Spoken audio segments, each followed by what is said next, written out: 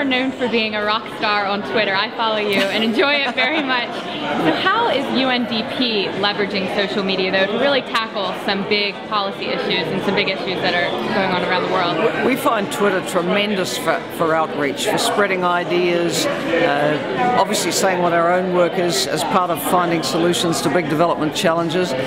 We get tremendous feedback. We're encouraging all our country offices to get their Twitter accounts active, get the photos up, get the stories up.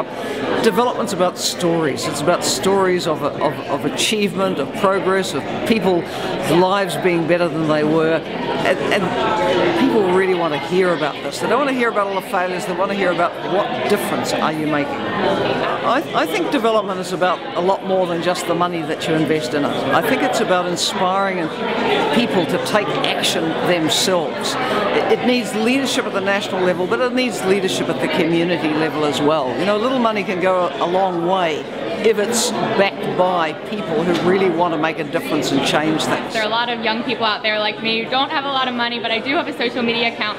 What can I do to really make an impact, in your view?